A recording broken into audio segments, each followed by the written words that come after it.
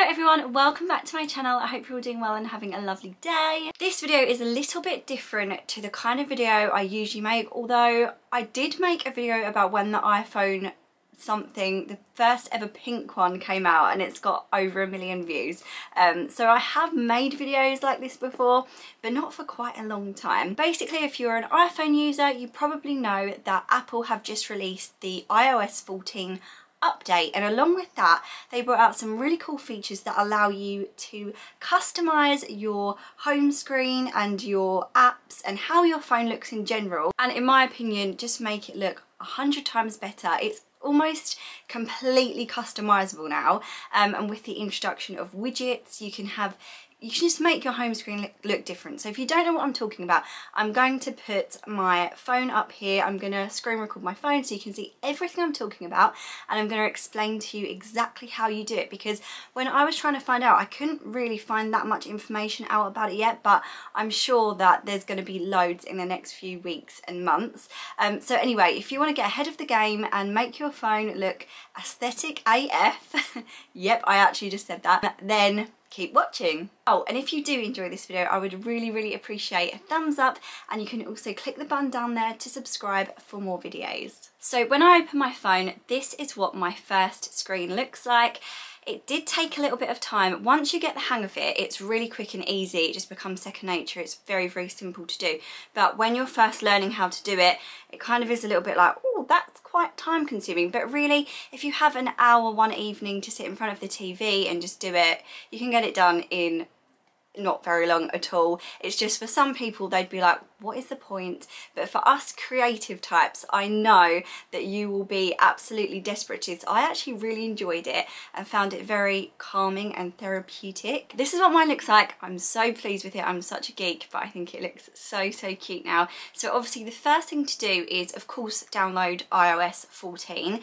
You'll find it in your settings. There'll be an update there with a little red circle with a 1. Just need to update that. It takes a little while, but then you'll have access to be able to do this, as well as all the other updates and features they brought out with iOS 14. The next thing you want to do is probably clear out some of your apps. I actually haven't done this. You'll see on my next page that it's still a big old mess, but I've concentrated on this page for now. I'm going to show you how I'm going to do my next page as well.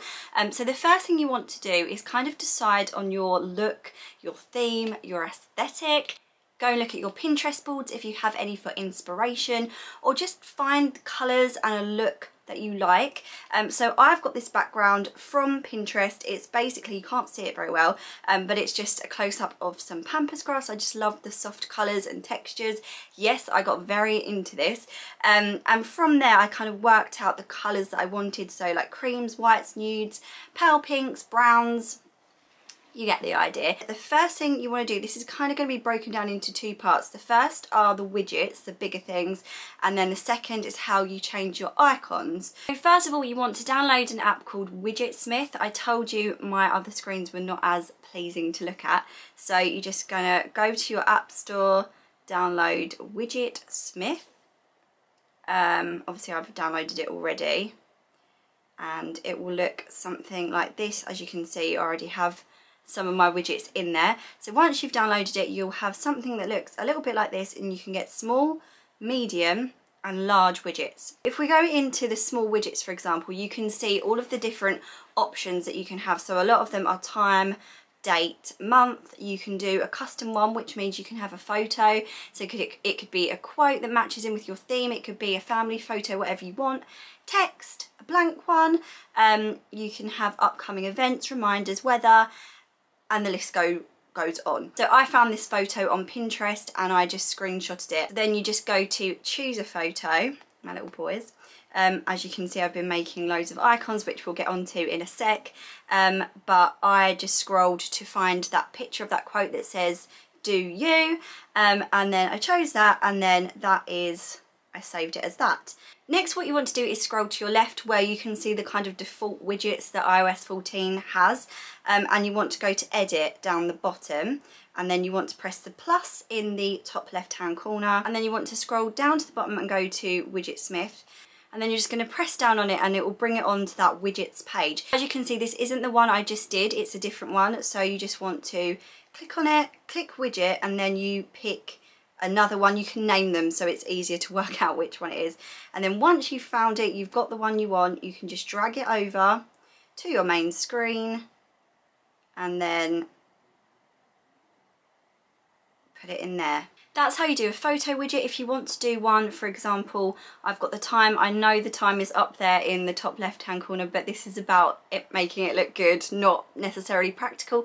Although I actually feel like having all of this here in front of me on that screen, like the calendar, for example, is actually so much more practical. It says no events because I've just blanked them out for now, but you can have all of your events for the next day kind of written on your screen, so, or you can do a reminders list, which I think is so much more helpful to see it as soon as you open your phone. So let's make a medium widget now, and I'll show you how I did that one. So again, we go to Widgetsmith and we're going to make a medium widget. So the one I've already made is medium number 3. I need to remember that.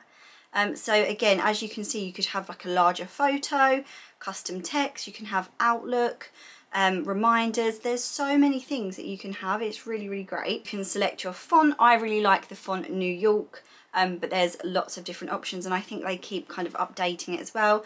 Then the tint colour, I have been choosing white, which is basically the font colour. I don't know why it's called the tint colour. The background colour is cream, and then if you continue to scroll down, it has border colours, which I have selected white. So that gives you that look. Is that what we've got? So that gives you the look that we've got, and you just save that. So again, just really quickly, we're going to go back over, we're going to go to edit, plus in the top left, scroll right down to Widgetsmith. This time we want the medium widget. And then it's picked that one for me straight away, but obviously we can do the step I talked about before if it doesn't give you the one that you necessarily want straight away. And then obviously again, mine's already there, but you can just move them around as much as you want. So that's how you do your widgets. Hopefully that was quite a simple, straightforward explanation, but if you have any questions, leave them in the comments below and I'll try and answer as many as I can. So now we want to go on to creating your custom icons. Now I'd say this is the more fiddly and time-consuming bit because you either want to create your own icons or find them, and it's just about making shortcuts. But again, once you've done a couple, it's so quick. I'm doing it now without even thinking about it. Okay, so let's make a custom icon.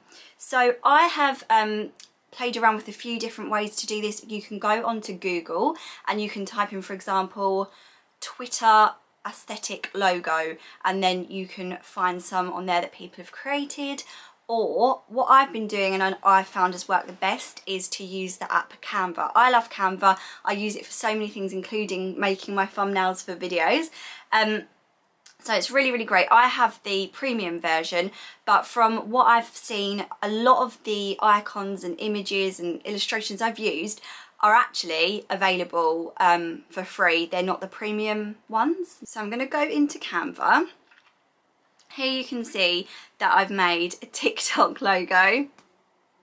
I'm so pleased with that. So first of all, let's make a really, really simple one for people that aren't too fussed about being artsy but want to give it a go. So I'm just going to use one of the colours I have below here, which is like this really pretty nude pink. And then it's as simple as adding in an illustration. So I didn't realise, but pretty much all the main logos for social media, all the kind of iPhone apps like Messenger, phone, can't think of any off the top of my head now, but most of them, Safari, are on here as a logo. So all you need to type in is, for example, camera, if you want to replace your normal iPhone camera logo. So I'm just going to search that, and then we can already see quite a recognisable logo pops up. Don't know if it's exactly the same, but you would know that that was your camera. And then I want to make that white, and then you can play around with the size. You can also do this when you're putting it into your phone, so it's not too much big deal, but that looks about right. And then you just want to press done and save it. Don't know why it changed the size of that then, but it doesn't matter. We can resize it in a sec. Okay, and then you want to go into something called shortcuts, which was new to me. So shortcuts looks like this, and basically it's where you create all of your shortcuts for your apps. So I'm just going to make this as a brand new one. So you press the plus in the top right hand corner, you add an action, and you want to type in open app, which looks like this with the different coloured dots there. So then you want to choose one of your apps. So we need to find camera, and then you press the three little dots in the right hand corner. See, it seems like a little bit fiddly, there's quite a lot of steps, but it just becomes really quick. So again, your shortcut name is camera, and then to change the picture, because this is what confused me, because you press the icon expecting it to allow you to add your own picture, and you just have different colours or glyphs, which are fine, but not custom.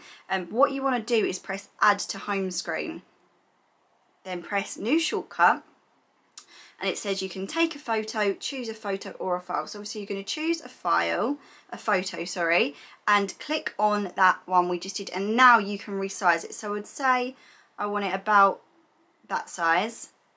Add it, done, done, done, done, done, done. Okay, it doesn't want to let me do that because I've already got a camera, so I'm just going to call it camera 1.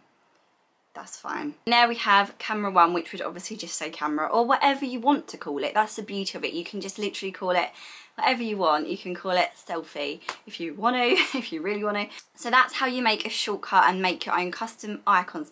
The only negative I've found so far of this is that it takes literally like half a second to get you into the app. So I'm just going to show you what it does. It shows you your look at that. That's my view right now.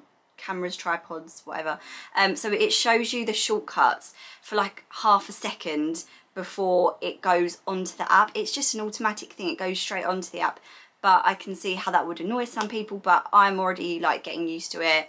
It really doesn't bother me that much. So my camera ran out of battery, so whilst I was waiting for it to charge, I did the second page.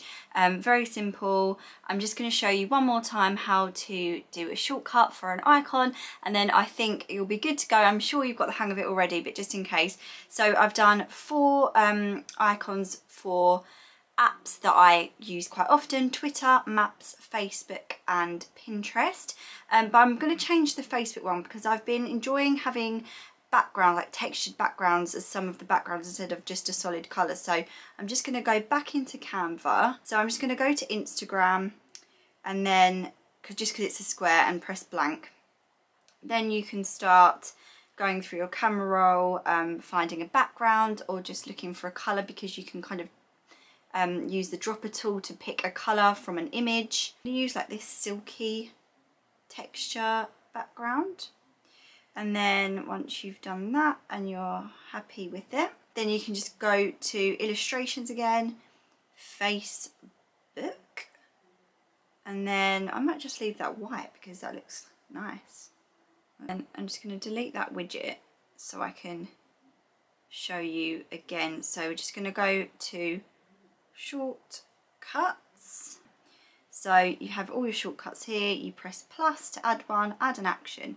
And then it's this one in the top left, but if in case it doesn't say that, you want to press open or type in open app, and then you choose your app. So we want Facebook, and then we just want to rename the shortcut again, add to home screen. Sometimes you have to do this 3 times, I really don't know why, just in case. Go there, find Facebook, choose it, add, done. There we go, it's right there. So yeah, that's fine as it is. That actually looks really cute. So that's it. Like I said, once you get into it, it's really, really simple, and with a few apps and a little bit of know-how, you can make your phone really reflect your personality. We use our phones so much now for so many different things, so you may as well have it as, you know, more of an extension of you. I really hope you enjoyed this video and you found it helpful. If you did, please give it a big thumbs up. Also, I'd absolutely love it if you wanted to subscribe to my channel. The button's just down there, and if you like this kind of video, I can definitely make more. But if you kind of are into my aesthetic, I've said that so many times in this video, then you probably, hopefully, would like my other content as well. So if you're new, I'd love for you to go and check it out, and I will see you again in another video very soon. Bye guys!